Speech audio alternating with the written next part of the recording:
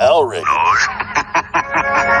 The thrilling adventures of M.L. Elrick are on the air. Brought to you each week at this time by your neighborhood Red Shovel Network. These dramatizations are designed to demonstrate forcibly to old and young alike that crime does not pay.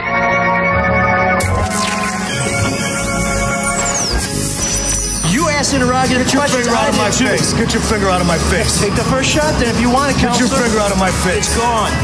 What are you doing? Come on. That is not paid for by them. That is paid for by the people of Detroit. Let me tell you something. You want to go right now? Okay? You want to go right now, Elrick? Hello, my good friends. It's your old pal M.L. Elrick of Fox 2 Detroit, investigative reporter, sometimes radio fill-in host, and your host here at M.L. Soul of Detroit. I have heard that live radio can be very chaotic, and it's good to know that recorded radio can be very chaotic, too. We have had some curveballs thrown at us, but we are going to soldier along, and trying to keep us on track is Marc Fellhauer. Hello. Co-pilot, demigod, and co-host of the Charlotte and Dad podcast, which is that on hiatus, Charlotte and Dad, or is there an episode in the works? There's always an episode in the works. Okay. I suppose. So you're like the Larry David of podcasting. Yeah, she really her schedule is the most important thing. Oh, so Charlotte's the Larry David of podcasting. Yeah, It'd be a lot cool if you were the Leon of podcasting. The president hitting that ass? Danny Dubernick, or who's the character he does all the time? What? Duberstein, doesn't he do, he does some crazy, okay, sorry, I got to get cable, but this is a perfect transition to talk about Shawn Windsor, who is contributing by not being here. He will be joining us later on a payphone in a rest stop bathroom to give us perhaps the latest update on the next coach of the just betrayed University of Michigan basketball team. The John Beilein era ended worse than the Game of Thrones era, or so I'm led to believe. I would like to point out, because I thought of you when I saw the story. The one about all the recruits bailing on him, the one about how the university can't hire a good coach because it's too late in the process. Which one of that was that? The fact that he came back for the charity auction for Chad Tuff because they asked him to be the chair. Cool. And it was less than a week after he departed for Cleveland, and he still did it. He's a stand-up guy. He's not a man who's irredeemable. He just didn't do much to help his team or the university other than claims rebuilding to have loved. that program. Well, and then put a gun to their head for an extension and a raise, and then walk out in the middle. Not even the middle of the contract. I think they'll be fine. I think both parties will be fine. You know who I think is going to be fine? Your Michigan State Spartan basketball team, led by the immovable, the loyal Thomas Ignatius Izzo. Or maybe he changed his middle name. Why does everything have to be seen through the prism of both teams? Oh, it doesn't. It's just one. He's not part of this conversation. You brought him up. One prism shows a bright, shining light. The other one looks like the Love Canal. I'm happy with it. Don't worry about us. We'll be fine. Body of water. We're the most myopic fans in the world. We'll be fine. Yes. Speaking of myopic, Dr. Yallo can fix that, but we'll get to that in a minute. Look at that. Yes, we like to go from eye problems to our sponsors. No, we want to go to a sponsor who can fix your mortgage woes. In fact, I met in person the first time today Mr. David Hall, who I've seen many times on TV, heard many times on the radio, and we may be refinancing my little rental property in East Lansing, so I'll let you know how that goes. Come on, your house sucks. The most important relationship between old M.L. Elrick and David Hall is that he is a sponsor of the Red Shovel Network. And I can't emphasize enough how important it is that people like David are to our survival, taking a chance on this new form of media, which can be just as crazy as the old forms, but has a more loyal audience, which we really appreciate, and which I think sponsors appreciate. So if you want to refinance your home, Hall Financial would love to save you money. You can email David at dhall@hallfg.com or call Hall Financial at 248-308-5000. Maybe it's your first home. Maybe it's your dream home. Maybe it's my little rental home. Maybe you want to take money out of your home. Give David Hall a chance and get lower rates, better options, and more personal attention. They have over 600 five-star reviews. Industry average for a refi is 44 days. Come on, obscure jersey. Give me an obscure jersey. That would be I'm flying Zagreb, who's a Russian player that never really made it with the Red Wings. Hall Financial averages 19 days, which is still the captain. That's Eiserman territory. That's pretty good. Ken Holland may not appreciate it, but we sure do. They will fight for you even if you have a dent in your credit history.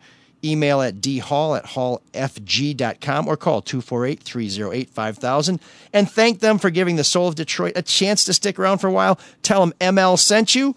NMLS 1467435. You don't have to remember that, but it's good to know. So we were hoping to start with Rob Walchek. I thought he made a nice little visit with us last week, and we had some off-mic conversations about his history of confrontations. He's probably the most prolific confronter in Detroit journalism history, I think. I mean, he was doing this before Steve Wilson. Where is Steve right now? Tom Izzo knows. He knows everything. Sorry, I'm everything's about Izzo. Last thing I knew, Steve was in Florida. It's been a little while since I talked to him, but he left Channel 7 somewhat unceremoniously, tried to start a nonprofit investigative reporting consortium. Unfortunately, most of the people he needed to help fund it were the kind of executives who he had been chasing around, so that didn't really go very far. Yeah. And he got a gig in Florida working as an investigative reporter, which he was really excited about it. He had a good producer.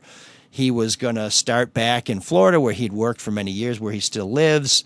And he got really excited about it. And then a new news director came in, changed everything up. So they cut everything back, and they ended up telling him, you can still do what you do, but you have to shoot your own video, which, if you've seen our very well-produced was he the night investigations. Well, it's even worse than that, because with night cam, you're getting all point of view. But when you're doing an encounter with someone, you want to see both people on camera. Yeah. Was he doing a selfie the whole time? He's got kind of short, little chubby arms, and your arm, believe it or not, gets tired hanging out there for 15, 20 minutes. So my partner, John, when we do confrontations or encounters, not only is he working the big camera, but we have another camera station so you can get a wide angle of the whole thing. It's not something one person can do by themselves. And really, if it's going to be done right, you should really have a reporter and two photographers. So Steve basically said, this is going to work out. I think he ended up getting bought out of that contract, and I'm not sure what he's been up to since. I always like that shot where you see, it must be that far away shot, and you see the cameraman running around to get a different shot. It's a very good action photo. Right. Well, because you never know which way the subject is going to go, and it's always nice to get the walk up where it's like, hey, Joe Bag of Donuts, Mr. Truth and Justice, Fox 2 News. And do you like doing that? Is that what it's called? The walk up? Most people call them confrontations. I call them encounters. Does that get you amped up? Usually your heart's racing, your pulse is up, but you're also, if you've done it enough times, you kind of know what you have to do. And so the trick is, don't cut in front of the photographer. Don't stand in a place where no one can see the other person. So you want to position yourself. And then there's other things like, you don't want to impede them. A lot of times now we'll have police or security involved, so you don't want to rough around with them too much, although I've gotten banged around enough by those jokers. And you don't want to stop someone from getting into their vehicle or going through a door, whatever they're trying to do. But you want to at least be able to get your question out so they can hear what you're asking, because the whole point, some people just want the look, here I am chasing somebody down. I'm doing it because I want answers. First time at Channel 4, we're doing a story on Mayor Kilpatrick's friends and family on the city payroll, and how he said everybody in the city was going to feel pain and they were going to be cutting back. And so, presumably his people would suffer too. Of course, they didn't. So we went to go see his cousin who was working for the city. We got her at City Hall. She wouldn't talk to us. So I chased her all the way through City Hall, asking her questions the whole time. Security's yelling at me to stop. Finally, we get to the elevator doors. Elevator opens. She gets on. We decide we'll let her go up the elevator. I come back to the station, and I think Karen Drew was like, so how'd it go? And I said, it was terrible. She said, well, show it to me. So we show it, and it's just me chasing this woman through City Hall who's not answering any questions. I'm just peppering her with questions the whole time. She's like, this is fabulous. I said, what do you mean? She didn't answer any questions. Like, no, you're chasing her. So that's answering the question right there. That's good TV. Yeah, it's movement. Yeah, it was great TV. It was not great journalism, but that's when it kind of dawned on me, oh, so this TV thing may be a little different then. Well, do you ever watch a story? Because I sometimes see stories and I'm like, why is that news? And then it hits me. It's like, oh, because they have a really good video. Like, it clearly dictates a lot of the agenda on certain shows. So when I was at Channel 4, the news director at the time, his mandate was every story's got to either have hidden camera, a good confrontation, or amazing video. So that could be, you're chasing down a bad guy. It could be you've got some great hidden camera video, somebody doing something they're not supposed to do. Or it could be a dog flying in the air on the back of a hang glider while he's playing a harmonica. Yeah. And it didn't matter what the hell that story was. If you had that dog on a hang glider with a harmonica, that was going on TV because that was amazing video. Or the water skiing squirrel. So that was my first confrontation at Channel 4. And I was never comfortable with those. And as you'll see watching our stuff at Fox 2, is I do it differently than almost everybody. I call first and say, hey, can we sit down and talk? And some people do because they don't want to be chased. They know the game by now. And other people don't, and then we chase them down, and it makes for some pretty funny videos. But well, I think of when you're talking about that, I think of the Cushionberry. I mean, the one that we use in the intro, where his security stopped you. Yeah, where they're shoving me up against the wall in a church. Mm-hmm. And by the way, Detroit Police Internal Affairs, I'm not saying they're not good at what they do, but after watching all the video, they determined that I attacked the police officers. That by flying backwards, I was somehow attacking the police. So thank God, Alex Kornienko is one of our great photographers and editors at Fox 2, was rolling on the whole thing. Yeah. But it turns out that sometimes, I guess, in Detroit, you can't believe your eyes. I didn't even know they did an internal affairs investigation on that. Yeah, and the whole time I let them off the hook. I said, listen, I don't want anything to happen to these cops. My dad was a cop. I don't want them disciplined. I don't want them punished. I do want something to come out of this, though, where the department has a policy which says you can't manhandle members of the public. I'm not even saying give the press special privilege. It doesn't matter. We have no more rights than anybody else, but you can't be putting your hands on citizens unless they're doing something dangerous, provocative, and all I'm doing is trying to ask a public official a question. But if he would just answer some questions. If you look at that video, you can see the look on his face. He knows it's coming. He's looking out of the side of his eye, smiling at it all going on over there. Like, there, you got what you had coming, smarty pants. Ugh. But I've watched you on television. You're a real beauty. Steve Wilson used to call these things unscheduled accountability sessions. And he was a master at jackpotting people. The only time I'll go grab somebody without calling him first for an appointment is if I think I'm going to catch them red-handed doing something they shouldn't be doing, like John Alumba not going to work, that sort of thing. So we do those, but, and Rob always jumps people, and he and I have a little different philosophy about it, but there's also a reason why he does it the way he does it. I'm going after public officials who have a place to go to work, who usually stay in their same house, so we know we'll get them eventually. With Rob, he's going to get people where he may have only one shot at them because they're in the wind. They're hustlers, they're scammers, so they don't want to be in the same place twice because the people they've ripped off are going to be looking for them, and they don't want to be caught. So with Rob, he pretty much has to strike as soon as he can. If he calls somebody and says, hey, I think you're doing something wrong, they're off to the next, hovel or wherever they're hiding out. I'd rather go after public officials because some of the people Rob goes after, they seem to be very adept with the courts, and it just would eat up a lot of his time. Oh, yeah. There's a lot of frivolous suits. The other thing is, when we do it with public officials... Does he get sued a lot?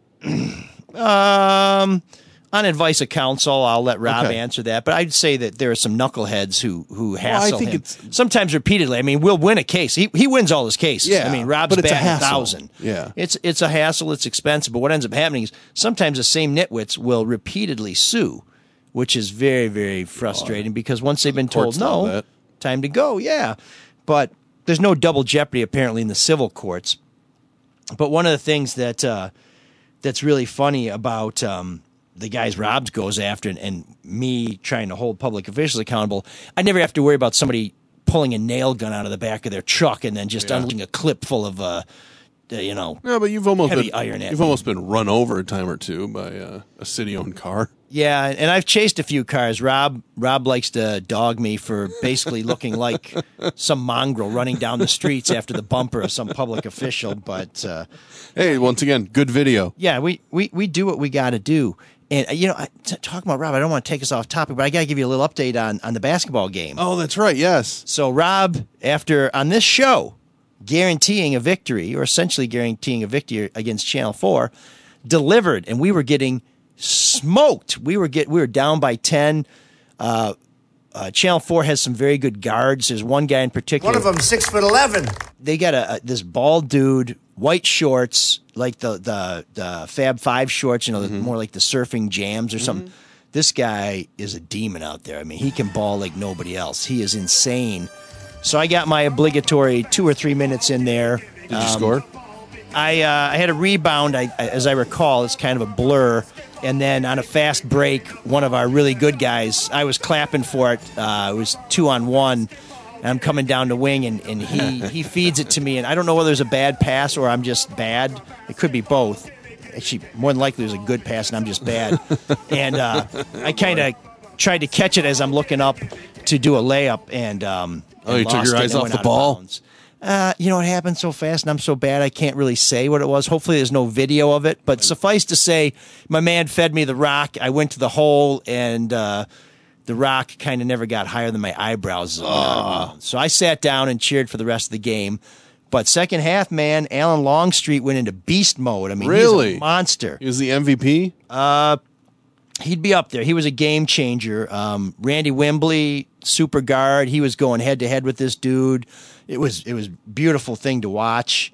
Corey Alexander, one of our producers, hit a couple of big threes.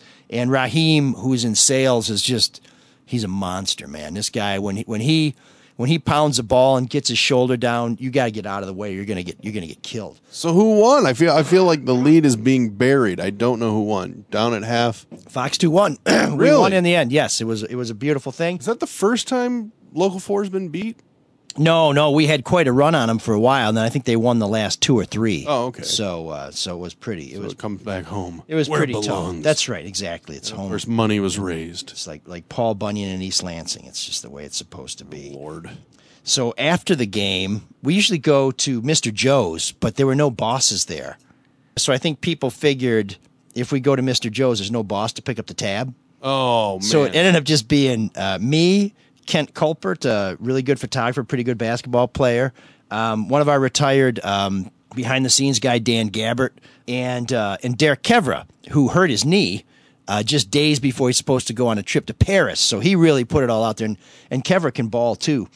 So the 4 of us are sitting there at Mr. Joe's, and I got one of the happiest text messages I've gotten in a while. My youngest daughter, both my daughters work at the traffic jam, and my youngest is a server, and she had an envelope with her tip money in it, and she couldn't find it. She lost it. Uh-oh.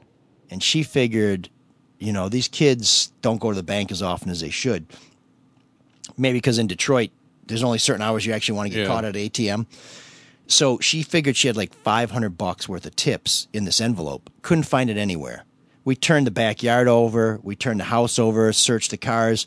Couldn't find it. You can make that much money in 5 seconds. We told her, you've got to empty the recycling trash can, go through everything. Couldn't find it. We told her she had to go through the garbage can, which, we have pets. Yeah, so there's a lot of bags in the garbage can that are full of crap, literally. And she had to go through all that. Couldn't find it. And she had pretty much resigned herself to losing this hard-earned money. This is like the most money she's ever made, and it's gone. So she's kind of bummed out about it, but taking it fairly well. I talked to my wife and said, well, should we give her the $500 and say, well, you learned your lesson, but here's the money, you earned it, so we want you to have it. And she was like, hell no, because she's Greek. Apparently that's worse than Scottish. So I thought about it, because initially I thought I would give Sophie the money and say, don't tell your mom. Yeah. So I told mom first. You can't so do it didn't that, work though. out. So then I figured what I would do is I started a little savings account for the girls. And because one of them wants to be a teacher. I'm gonna put that shit in my motherfucking savings account. And one wants to be a graphic artist. So I figured they're both going to be starving. So then I thought, you know what I'm going to do? So I went to go see her, and I said, you know what? I'm proud of you. You tried hard. You screwed up. Now you know. Don't let money sitting around. You went through all kinds of mess to try and find it. So what I'm going to do is I'm going to put $500 in your savings account that you can't touch. And I said, by the time you can touch it, that $500 will be $1,000. So you get the benefit of the money you earn, but you won't have access to it. And I thought that's kind of a good way to do it. Now, at the same time, I'm thinking, damn, where am I going to get $500? But I felt really good about it, and she was cool about it. She's like, okay, you don't have to do that, but thank you. I appreciate it. This is on Friday night. Yeah. Saturday, after the basketball game, I get a text at Mr. Joe. It said, Emily's my oldest daughter. Emily found Sophie's money in the backyard under the lilac tree, which is all the way around the garage, up against the fence. There's no way it could have gotten there, no matter what kind of storm was there. But nevertheless, she found it. And it turns out there was a lot more than $500 in it. So I told Derek and Kent and Dan, I said, next round's on me, man. I just saved $500. Well, So not really. Well, I didn't have to come up with the $500 now. Wait, this is really, I'm intrigued by this. There was more than $500 in there? Yeah. Apparently she had more tip money than she thought. What? This Well, that's must have even been a more couple. ridiculous than not keeping track of it, not knowing how much you had to lose. I know. This kid's a knucklehead. And how did it get out there? I think when she was taking some stuff out of the car, it fell out of her pocket, out of her purse. You have to understand, the women in my house, to them, a car is not a conveyance. It's like a dumpster with a radio. Oh, no. So there's all kinds of crap in this thing. You don't know what's in there. You know, in fact, I thought I had another kid for a while, but it turns out it was just, More crap. Some of the organic stuff that they had left in the back seat had kind of formed into an entity, and it was short-lived. It couldn't survive. But I mean, there's that much raw material in these vehicles that life forms can come into existence. There's it's like a petri dish with I wheels. feel like I'm already seeing the seeds of that because as I take my 5-year-old to school, she, we're never on time, so she has to eat in the car. She can't eat before we leave. And she just leaves everything on the floor in the back. Oh. So there's like a plate with jelly on it and apple juice. And I'm not going to clean it out. No, it's horrible. Lazy. It's horrible. Now, if you ever get stuck in like a snowdrift for like weeks, you'll be okay. Old jelly, yeah, great. Yeah, they'll actually rescue you and you'll be heavier. Probably. Because I there's don't know if enough that's food in there. possible. And with the cold, it'll be well preserved. But so the best news, we won the basketball game. But you did not save. I saved $500. You did not save $500. I had to buy a round of bourbons, but that's okay because we were going to drink those anyways. So I was Don't say you saved I was it. very happy. But you got to be the hero, so that's cool. That's better than being Longstreet and being MVP of the game. You're the bar hero because you got to pick up the tab. Well, It was a thing of congratulations. beauty. Yeah, so we were very, very pleased, and now we got to defend the crown. We were very, very happy to get out of that alive because, as you know, I had some experiences at Channel 4 a few years ago that still are with me. We were talking about a video, a story you did there, and I asked you if it was online, and you said, I don't think so. And I'm speculating that either they had it scrubbed from the internet or you had them scrub you from the internet. Oh, no, I had no authority. They would have ignored my wishes. I think it's just a matter of there's only so much space on the server, so at some point... I told you before, that's the most fascinating thing to me about you is your time at Channel 4. If I ever sell this book, it will be the best chapter in the book, guaranteed. Before we get to this great story, which I think is a great story, I want to take a moment and express my gratitude and spread a little good cheer about a gentleman named Dr. Yaldo. When I was at Channel 4, I had LASIK done, and now I have 20/15 vision, which sounds bad, but it's actually better than 20/20. So I can read your license plate from across a parking lot. Unfortunately, now that I'm 50, I find it hard to read up close, so I use reading glasses. Now, there's procedures Dr. Yaldo does that will get you around that. So listen and learn, folks. Dr. Y is a Drew and Mike sponsor for the last 15 months, and he's sponsoring all of us here at the Red Shovel Network, including M.L. Sola Detroit. Dr. Yaldo is Michigan's leading LASIK surgery with over 30,000 procedures performed. His CAT system is the world's most advanced, and here's the one I was talking about. The multifocal implants is the Rolls-Royce answer for people 50 plus that want to eliminate reading glasses and get 20/20 distance vision for life. Man, I could use that. In life, you look for what works, whether it's custom LASIK, the remarkable multifocal implants, or getting great designer frames from Dr. Yaldo's optical department. It's worked for you, our loyal listeners, so if you don't need LASIK, just go get some glasses. Whatever you do, get your eyes checked. Every year, get it checked, folks. It's usually covered by insurance. They can find all kinds of crazy stuff that you want to know about. Get a free evaluation, and to celebrate his belief in Red Shovel, get up to half off on custom LASIK. Call 1-800-398-EYES. That's 1-800-398-EYES, or go to YaldoEyeCenter.com. Back to Channel 4. So we had this story. I was working with one of my former colleagues at the Free Press because we would try and collaborate on stuff. And she got contacted by a story her bosses were not that interested in. I said, well, what is it? What is it? Jennifer Dixon's her name. And she said, well, I got this recording of a Dearborn cop calling 911. And I said, well, let's listen to it. Her bosses were not interested, but I think you'll see in just a second why I was very interested. I think I'm having an overdose at the store with my wife. Okay, you and your wife? Yes. Overdose of what? Marijuana. But I don't know if it had something in it. Okay. Can you please send rescue? Do you guys have fever or anything? No, I think we're dying. Okay, how much did you guys have? I don't know. We made brownies, and I think we're dead. I really do. Okay, how much did you put in the brownies? I don't know. Was it a bag? Who made the brownies? My wife and I did. Cuba, come here. Okay, get her. She's on the. That sounds she's on the living room delicious. ground right now. Is she breathing? She's barely breathing. Is she awake? I think so.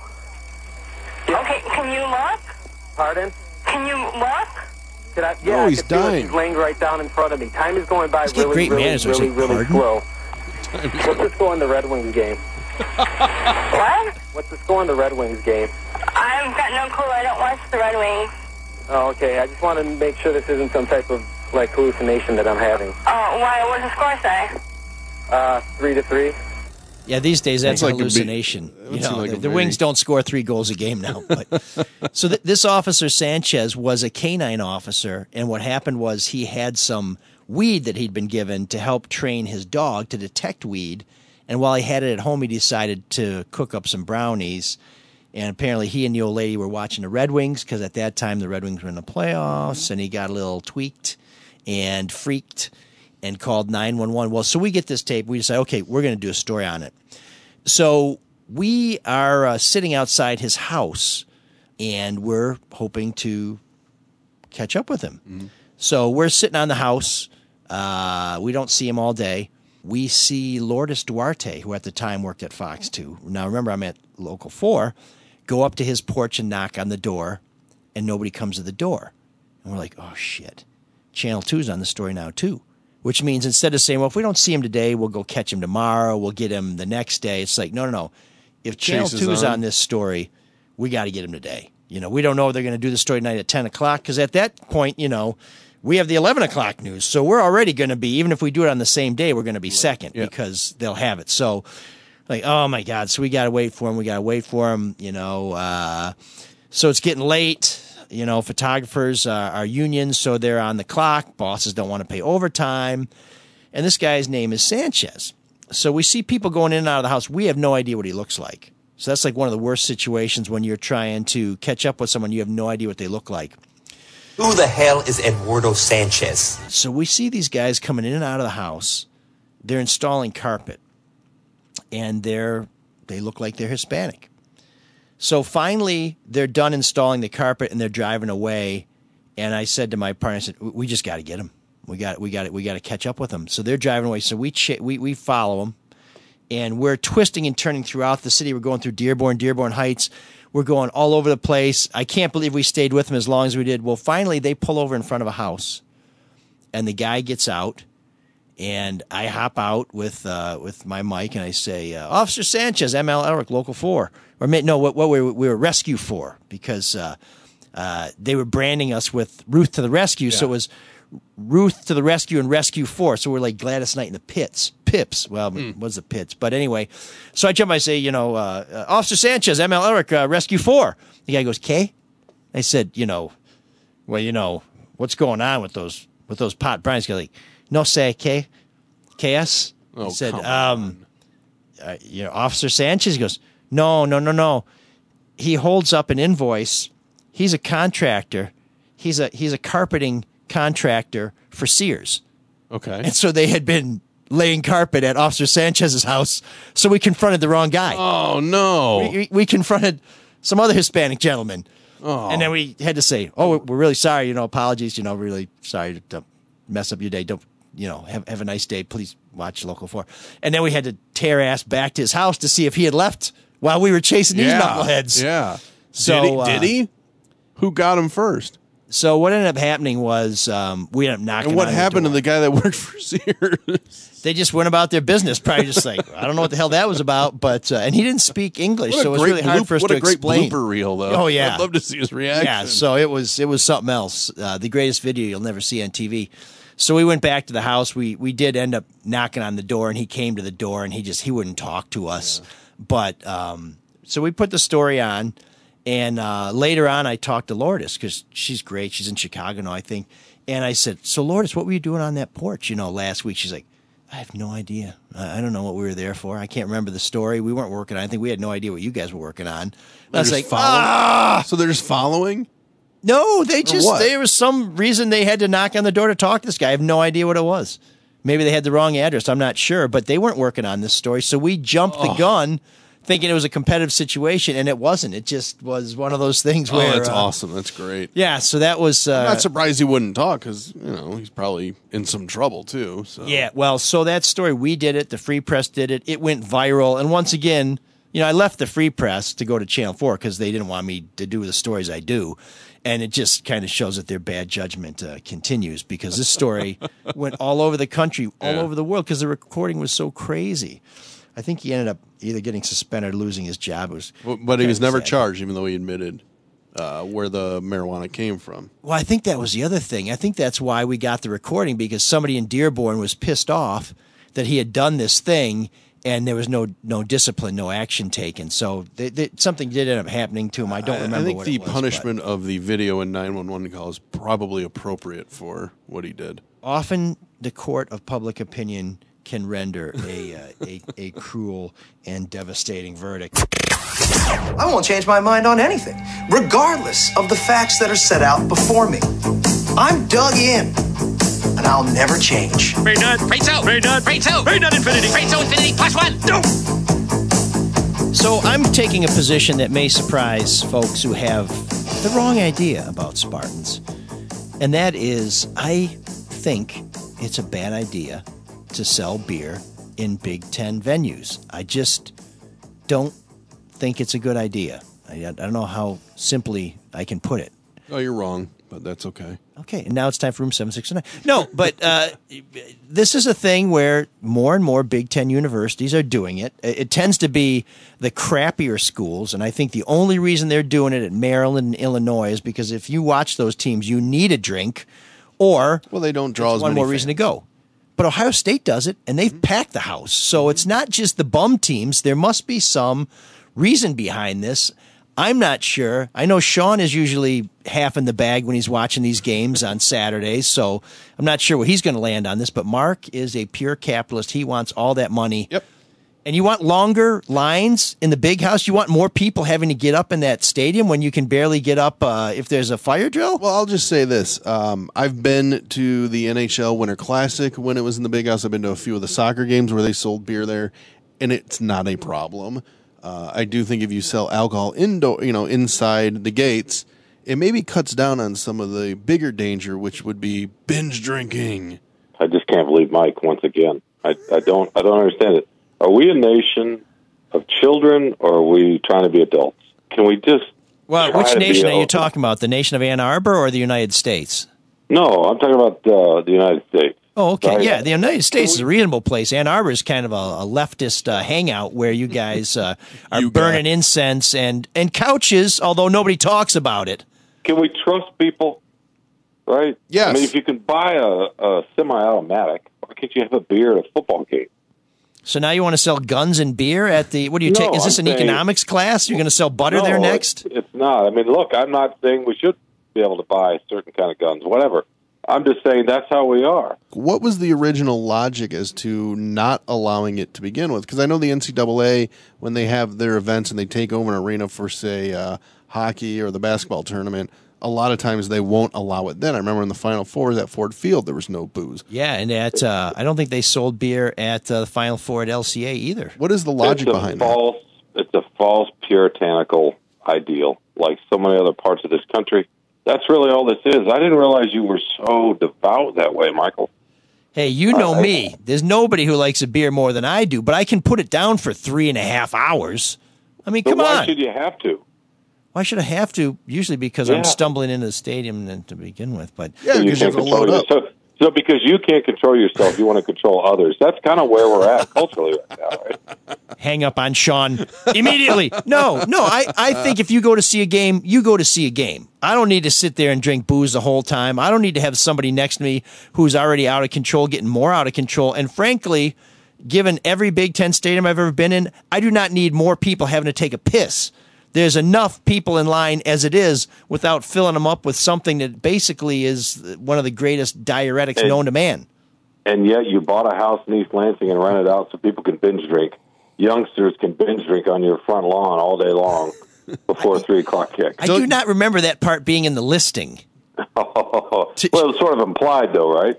No, would you see now who's stereotyping? Tailgating. My rental property is right behind a mosque and a church. So if you want to come to my place and have evening prayers or go to mass, you're welcome to do that as well as tap a keg.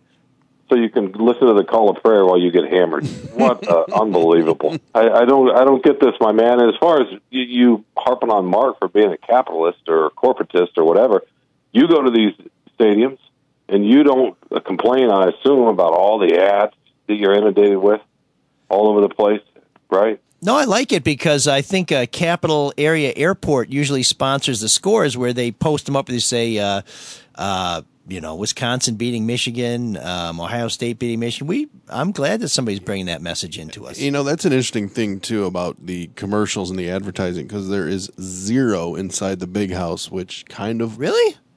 There is no ads anywhere inside that stadium. You'll see maybe Pepsi or...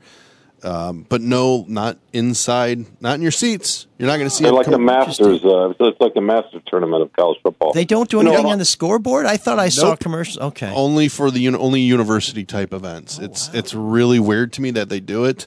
Like the hug in and the let's read a poem event. That's some culture, you know. Patchouli Club. No, in all patchouli. Oh my goodness! In all seriousness, though, Mike, I think, and I'm going to say Mike here for this. As we get serious here for a second, I think the drinking age ought to be 18. I think we ought to borrow the model what they do in Europe and demystify this a little bit. Yes. And if we can send these kids off, I know it's a cliche, but if we can give them responsibilities to be in the Army, at that point they've been driving a car for a couple of years, right? They can vote. They can do all sorts of things. Why the heck can't they have a couple of beers? We know, we wink because we know they're drinking beers right outside the stadium. Mm-hmm. Oftentimes on university grounds, and certainly in Michigan State's on university grounds. Every Saturday I drive up there in the fall, there are white tents all over campus. Yeah. And people are you getting racial with it now?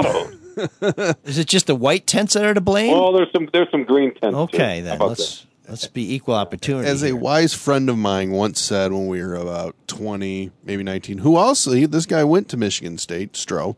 He said, if you're old enough to fight for your country, you're old enough to drink for your country. Well, I just want to know how this went from should they sell beer at football stadiums to should they sell beer and guns at football stadiums. Sean's taking this a whole new place. I'm just trying to tie this into the larger culture. I know you don't like to do that. You like to pretend you live in a vacuum in your little Grosse Pointe mansion over there. And I get it with your false bullet-dented car. And I got to tell you, eventually it's coming where all these universities will sell booze because they're at their lowest attendance rate since 1996.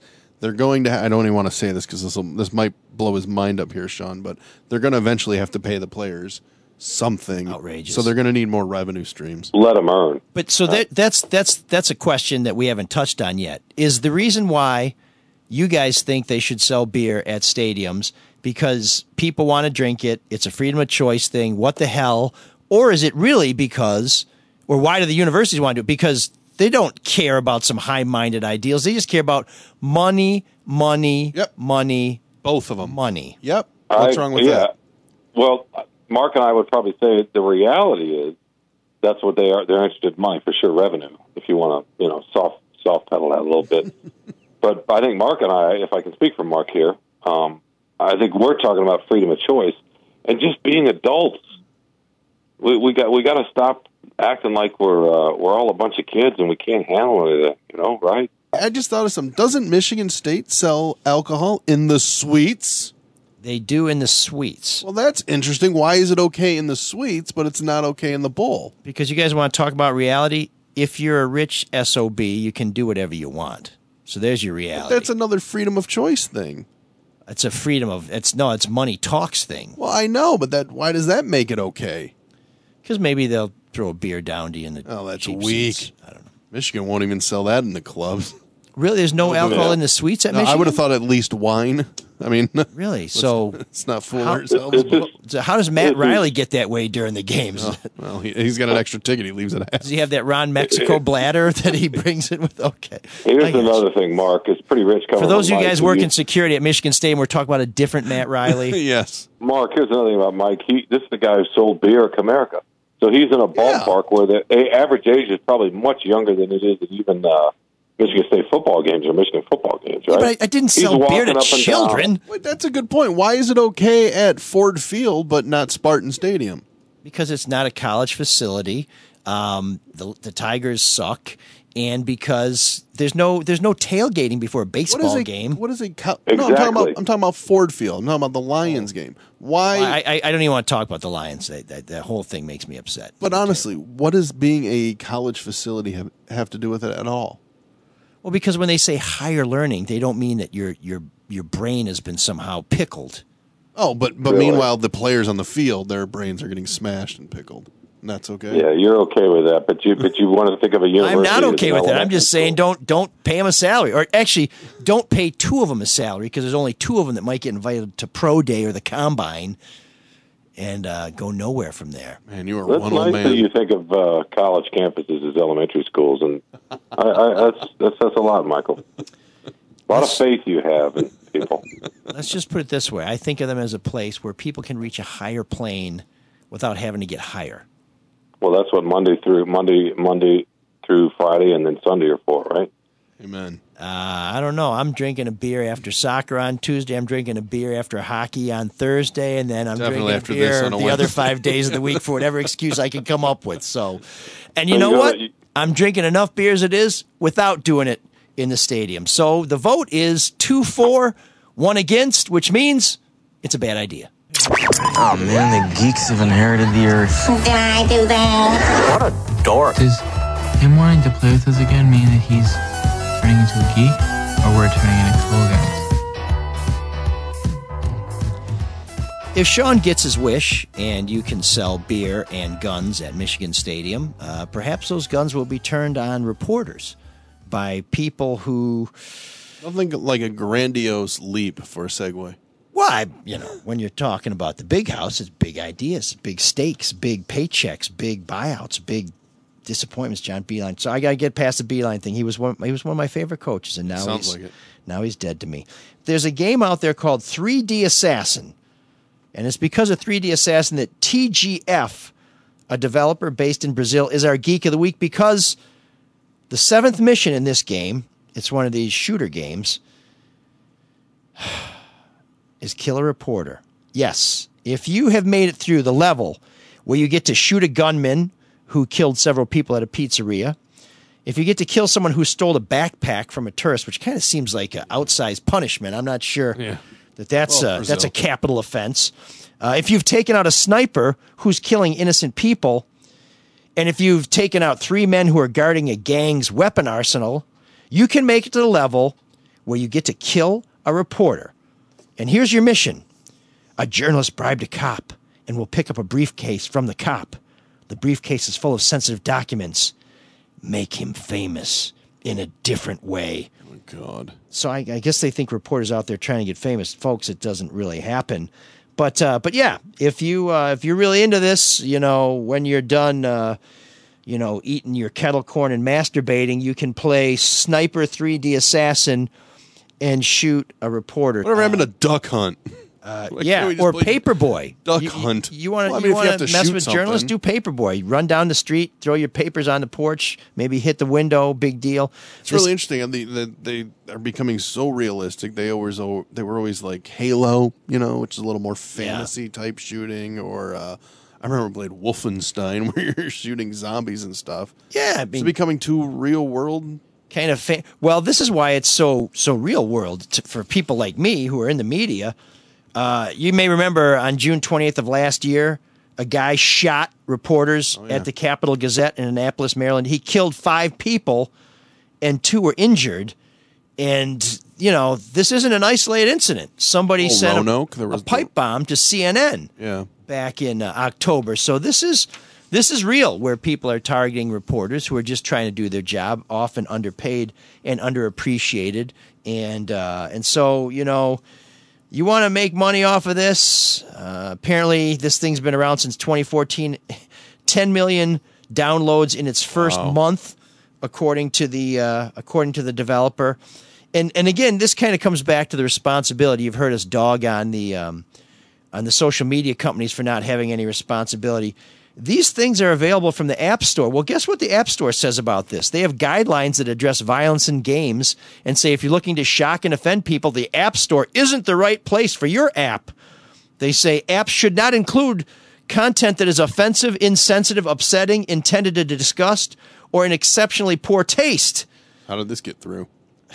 Because they're making Apple's very tight on there. Yeah, I suppose. Making money. So, developer TFG, among the many rewards you're reaping for your tasteless and insensitive games, congratulations. You're now our Geek of the Week.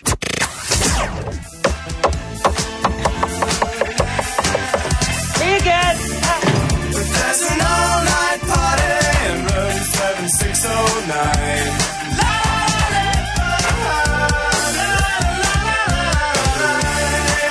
And you can dance together all night if you've got the time.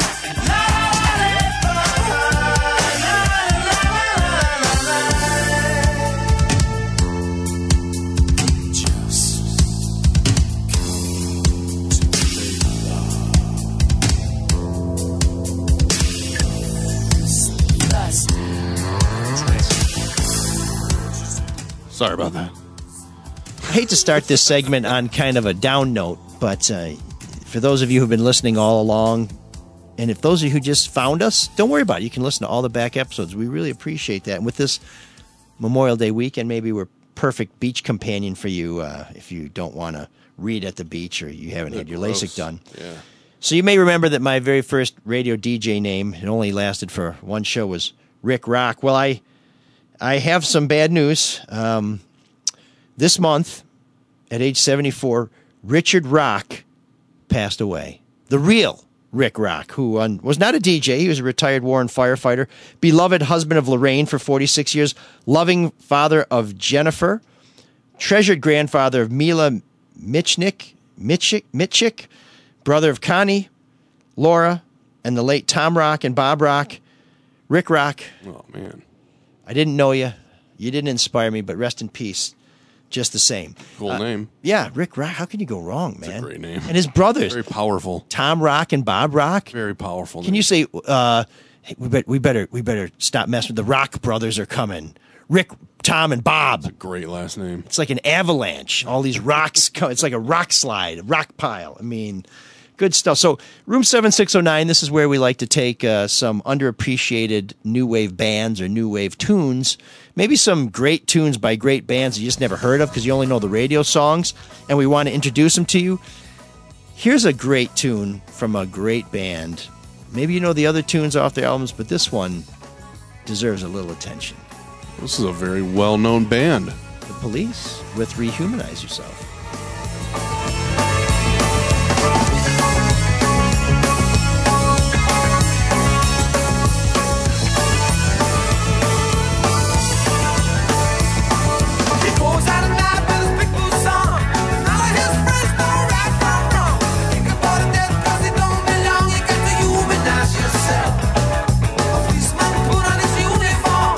Like a have a gun just to keep him warm because violence here is a social norm.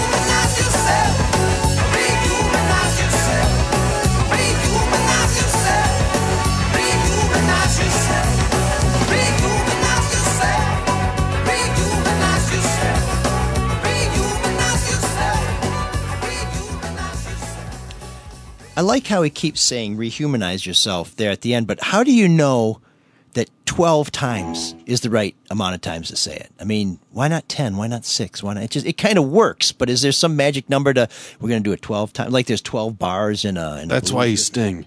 I guess so. Or Gordon Sumner, as his mama calls him. But I love this tune because it's the most upbeat, sort of ska-infused, anti-fascist song you'll ever hear. Because if you listen to these lyrics, he goes out at night with his big boots on. None of his friends know right from wrong. They kick a boy to death because he don't belong. You've got to humanize yourself. Billy's joined the National Front, which is a notorious fascist group in England. In fact, there's a great Morrissey song called the National Front Disco that really takes on the fascists. And his guitar player, as you'd expect for a guy who hangs out with Morrissey, he's a little skinny guy who's like, are you going to get us all killed? You really want to do this? It says, Billy's joined the National Front. He always was a little run. He's got his hand in the air with the other C words. You've got to humanize yourself. And as you guys mentioned on the Drew and Mike podcast the other day, in England, that's a much more acceptable word. Yes. Oh, yeah. It's almost like calling somebody a dick. It's endearing, maybe, sometimes. It can be endearing. Yeah, I mean, it doesn't have the connotations. Well, that sounded close here that it does there. But it's just a great tune, and it's got a strong message. And whenever I think of Sting, I always think of tantric sex. No. I find tantric sex boring.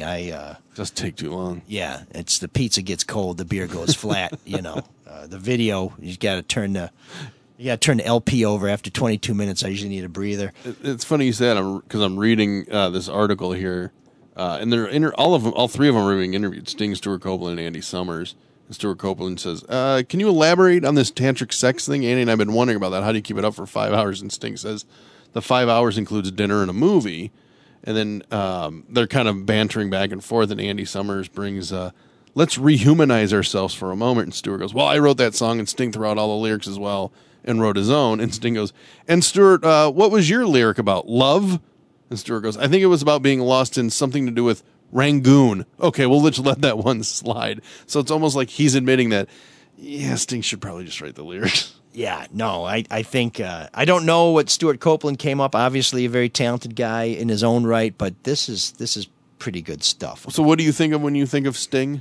So Sting is from Newcastle on Tyne, which is a very sort of blue-collar English community. Very distinctive accents and everything. And adequate football team. Soccer team. They're not bad. Good beer. Yeah. If you ever had Nuki Brown, very good.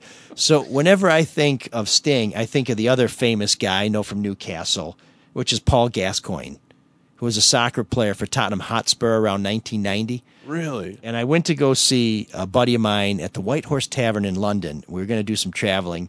And at that time, Hotspur was huge. Mm-hmm. And Gascoigne, Gaza, was like the biggest soccer star in the world, and certainly the biggest soccer star in England. But he was kind of a funky dude. He had all kinds of tics, and he was outspoken and wild and just kind of a bad boy. And he eventually got sold to Lazio in Italy. He's had some injuries now. He's probably, he's peaked, and now he's kind of on the backside. He was well received by the club's fan, but he did not get along with the club's owner, Sergio Cragnati, who was sort of famous for bringing Lazio back up to the top of the Italian leagues. Because when Gaza met Sergio, he spoke the only Italian that he knew, which was Tua figlia grande tette, which roughly translated is your daughter big tits. So it did not go well for Gaza in Italy. He ended up getting hurt, getting in trouble, coming back to Rangers and playing pretty well for them. But whenever I think of Sting, I think of the Police, and I think of Gaza, and I think of his crazy tour around Europe, and I think of those great days of drinking warm beer in England.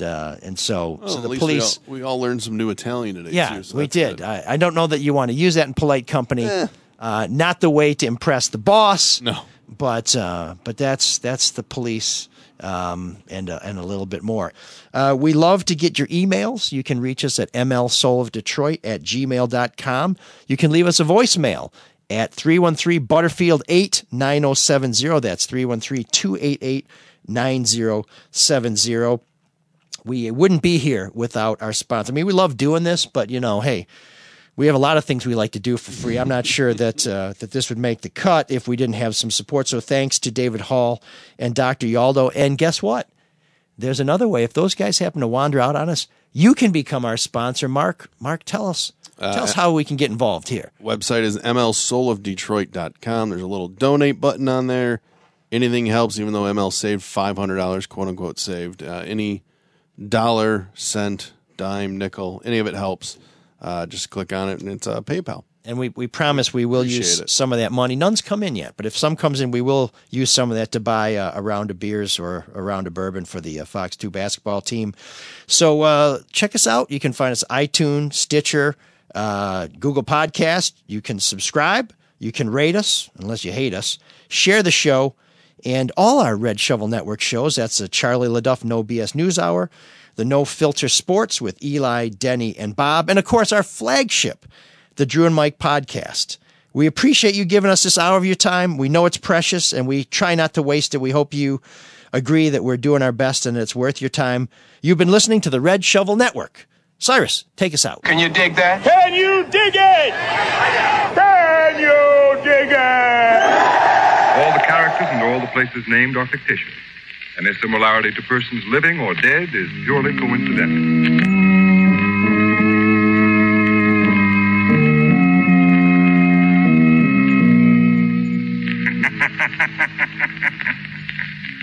The weed of crime bears bitter fruit. Crime does not pay. M.L. Elrick knows.